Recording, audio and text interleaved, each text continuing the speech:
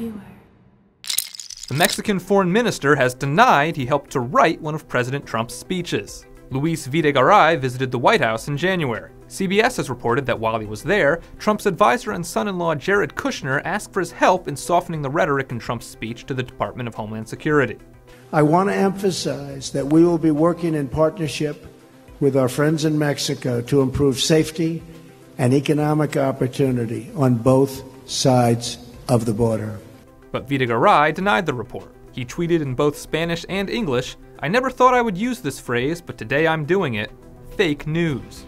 He also told Reuters, "I played no part whatsoever in drawing up the president's speech." According to Reuters, an internal Homeland Security report estimates that a wall along the Mexican border could cost $21.6 billion and take over 3 years to build. For Viewer, I'm Matt Hoffman.